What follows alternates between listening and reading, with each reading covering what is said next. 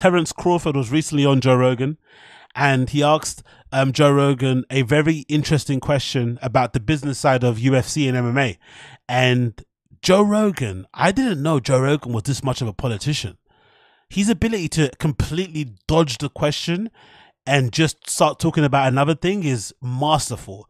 He had no intention of answering that question, because if he tries to answer the question, you have to address how his good friend Dana White fucks over most of the fighters in the UFC and doesn't pay them a decent amount of money so that they can make, UFC somewhat worthwhile for themselves. A lot of them have to fucking fight 6 times a year to make a decent amount of living. I think most people on the UFC, I saw somewhere, someone said that they're on like 30 grand a year or something, which is absolutely insane, right?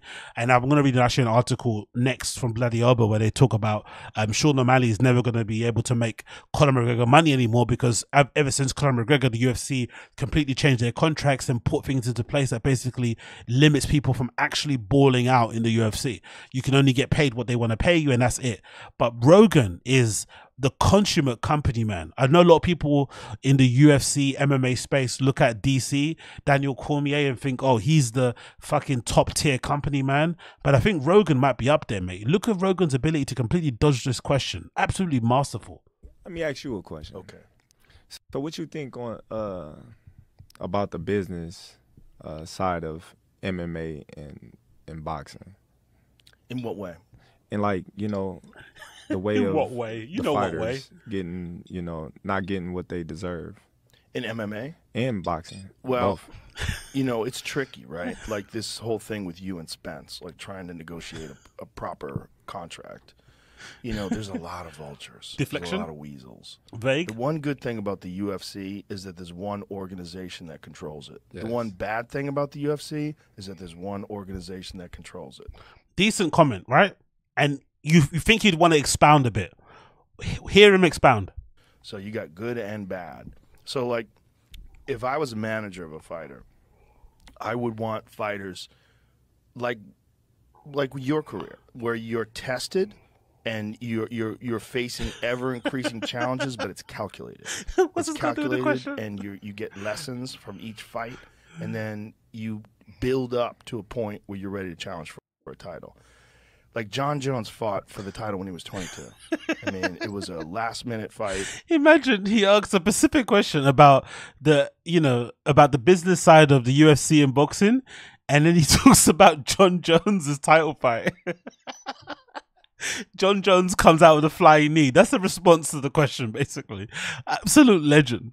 Rashad Evans got hurt, and John Jones went in to fight Shogun. John was just so fucking talented, so above everybody else, that he dominated that fight and walked away the world champion, destroyed Shogun. He opened up the fight with a flying knee. 22 years old, Okay. first title fight, opens up with a flying knee. Who the fuck does that? Nobody does it. Everybody would be nervous. John's just so loose and creative in there. But in MMA, a lot of times fighters get fights they're really not ready for. Right. And they But have I'm not to take talking the about fight. that aspect of Big up Crawford for trying to bring it back around and actually get Joe to fucking answer the question. One more time. I'm talking about the business side of it. Well, the business side, it speaks to that as well, because for a fighter to get to a point where they're undefeated and they have a big name, then they start getting the big money. And then they're the headline of the card. And, I think there's a lot of good in that. There's a lot of good in preparing a fighter properly. Like you see a lot of fighters when they fight for a title, they might have like 16-1, 16-0. Like people like undefeated records. It's very rare that a UFC fighter gets all the way to a title fight without some losses. What? And Big up Crash. Is this Joe Rogan or Joe Biden? Yeah, exactly, mate. Honestly, absolutely incredible. He just completely dodged everything about the fucking question. Big up, Crash. Appreciate you for the super chat, brother. The funny thing about this is that I think someone else mentioned that Joe and Dana are BFFs. Cool. if that's the case, just start off and say, hey, you know, I'm not too sure if you're aware, me and Dana go way back. He's the reason why I'm in the UFC. When he leaves the UFC, I'm going to leave also. I'm only there for him. So I can't really answer that question, honestly, to be honest. I can't really be unbiased in this sort of question. So I just rather not talk about that sort of stuff. Just be honest and say that out front. Don't fucking do the whole dancing thing because it's awful. But then another part of me thinks the reason why this is kind of disappointing is that Rogan is been known, or has been known, as somebody who pays very well. Allegedly, through the grapevine, other comedians you hear about him. If he takes you on the road, if you open for him, wherever it may be, he pays comedians incredibly well. The rumor is around town nowadays with the comedy mothership, he also pays people incredibly well too if they perform at his comedy club and they do a weekend there. Some people are saying he maybe even overpays some people based on their lack of their profile, whatnot. He just kind of is a fan of comedy and wants to help people out, and he's obviously got the money to be able to afford it. But in actuality, Rogan's one of those type of people where he sees the wrong in the industry in terms of, you know, how they treat comedians, the fact that, you know, how the green rooms are set up and how the time they get on stage, all this stuff, all this logistical stuff, and he basically tries to make it right with his own comedy club and the stuff that he does over there.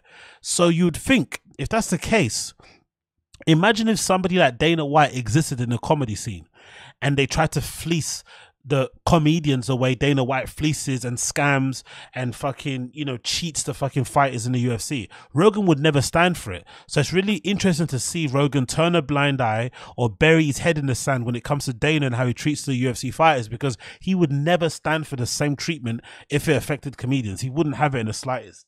The other thing that's really disappointing when it comes to this is I think the sensible approach to dealing with the whole pay issue with UFC fighters, really, in my opinion, the sensible approach would be to just have things in place where, you know, the thing that happened to Wonderboy is another example where the fight got cancelled because the fighter that Wonderboy was going to fight missed weight. So I think you're within your right, if you're a fighter in the UFC, to say, hey, I've done what I should be doing in order to make weight for the fight. That person didn't. If I don't want to fight because I'm conscious of my health and shit, or it's gonna give that person an advantage when they come into the ring, I've got every fucking reason to do so.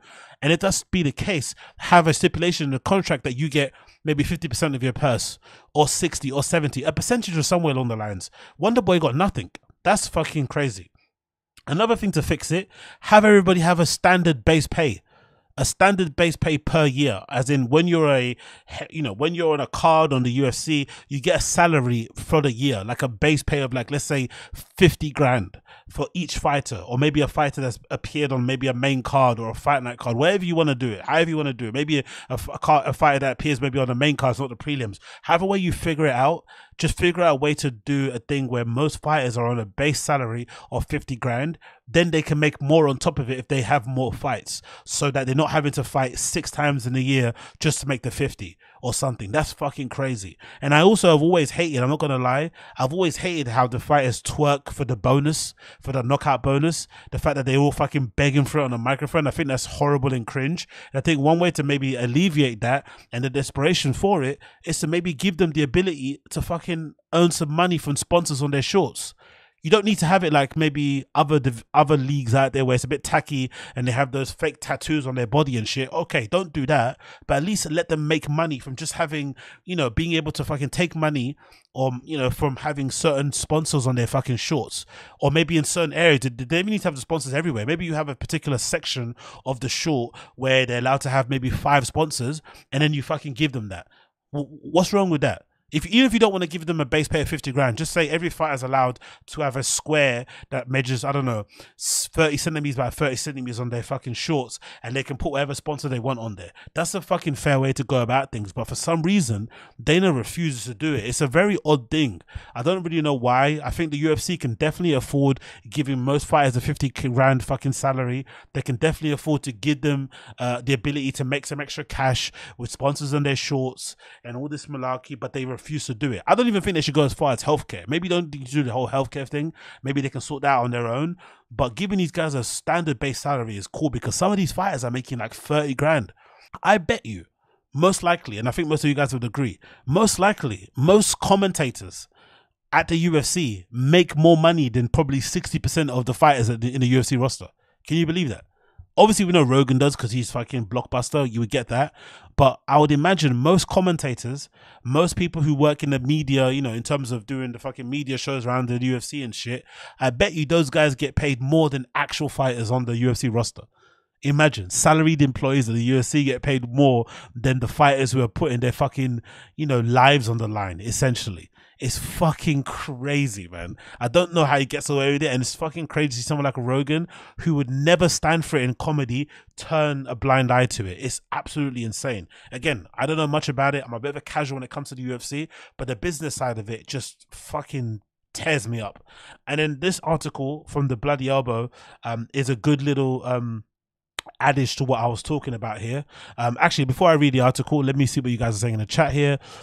You guys are saying AZ got that Gino Bisconti in hot water drip. Okay, thank you. Yo, big up everybody. Big up TV Huck, long time no see, brother. Seagu says Dana underpays fighters to keep them hungry. Yeah, I hate that. I think you can still pay fighters a 50k salary, which is not much. You know, 50k for the year when you have to pay for training camps and nutritionists and flights to go to fucking places, whatever. It's not going to go far, 50 grand. Don't get me wrong. But I think a base salary of 50,000 would still allow fighters to be hungry enough to add, to make more money on top of it. But it would also make sure that fighters don't have to fucking, you know, some fighters are making 10 and 10 for the entire year. Overdrawn, no money in their fucking account, having to borrow money or do GoFundMes. It's fucking embarrassing, bro. They're professional athletes. Fuck that shit. Dana pays who he wants. Exactly, TV Huck. Gamebrew says I think Dana has sorted out Wonder Boy when he does. No, I think Dana has sorted out Wonder Boy.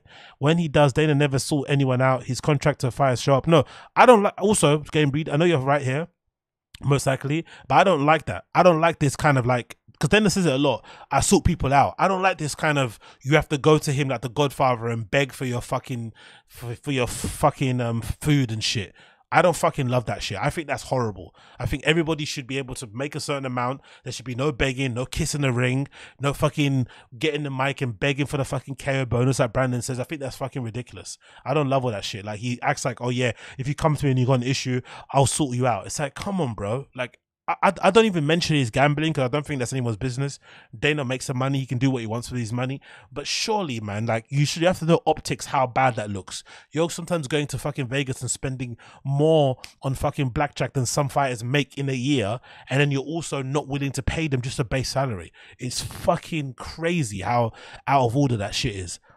I'm legitimately surprised that if you decide not to fight because somebody else missed weight, you don't get paid. That to me blew my mind. Because what's the point of having weight classes then? That means in the UFC, that means if you don't fight basically under any condition, you're just not going to get paid. It's absolutely insane.